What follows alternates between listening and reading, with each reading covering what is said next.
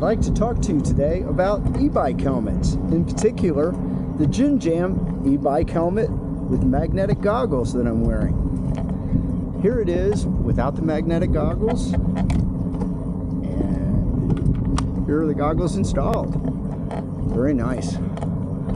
Good for those sunny days and keeping the wind out of your eyes. Any other things that are coming at 20 miles an hour at you. You might be asking, Tom, why do I need an e-bike helmet? There's no national mandate. There's no local laws that say I have to wear one. Well, that might be true.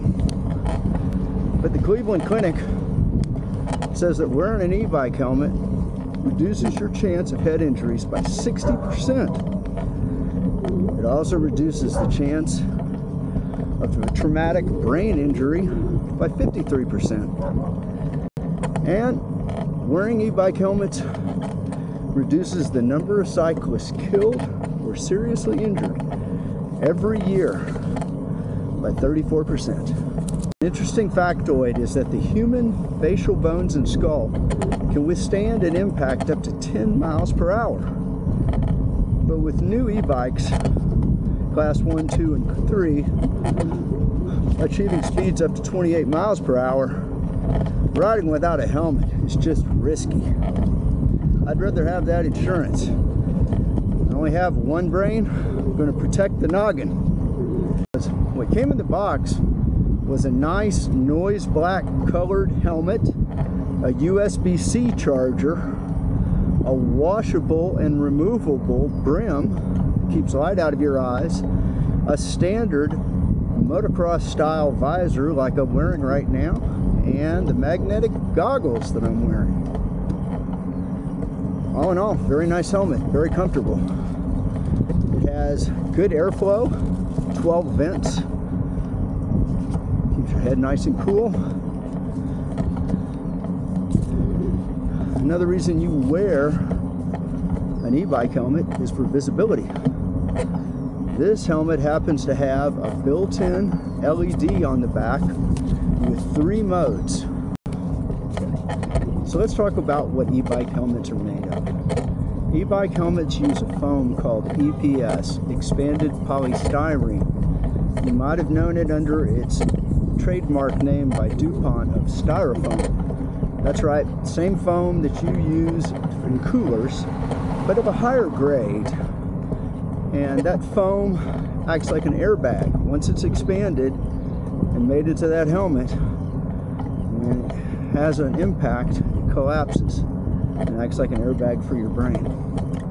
So normal big box cheap bicycle helmets rated up to 15 miles an hour are made of EPS, and they usually have a lightweight covering on them that's something like a polyvinyl chloride, almost like a sticker. Some of them will have ABS if it's a little bit higher quality. A good quality helmet like the Junjam has a polycarbonate shell with the EPS foam. So it's the best of both worlds. So, bicycle helmets are rated to different standards. All bicycle helmets since 1999 have had to receive the Consumer Safety Product Commission approval to be sold in the United States.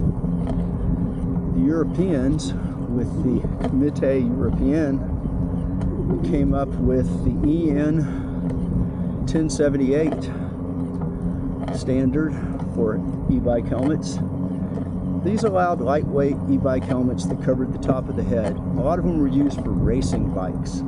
So when you see those racers with those lightweight helmets, that's what those were. Well, with the advent of e-bikes in 2015, the Dutch got together and issued the Dutch Trade Agreement 8776. And it set standards for helmets that were going to be used on Class 1, Class 2, and Class 3 e-bikes up to 28 miles per hour. Well, the Junjam e-bike helmet is triple certified. It meets the CSPC standard, it meets the CE standard, and it meets the NTA 877-6 standard. With the class 1, 2, and 3 e-bikes that I ride, I want the insurance of a helmet rated to 28 miles per hour. The Junjam helmet comes in 3 sizes: small, medium, and large. I'm wearing a medium. I'm about a 7 3/4. Fits beautifully. Has a nice adjustment screw on the back so you can tighten it down, get a perfect fit. Nice and stable, no wobble.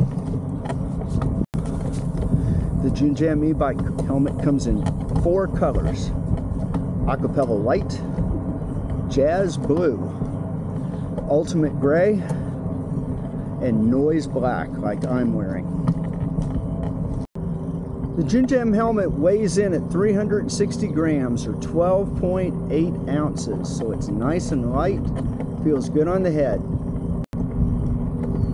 People from Junjam were generous enough to leave me and my viewers a 30% discount link. I'm going to put that link down below, so go there, check out the Junjam helmet. I think you're going to like it. It's a good helmet. It's going to be my go-to from now on. You'll see it in future videos. Thanks for coming. If you enjoyed it, hit the like button. We'll see you next time. And remember, keep on riding.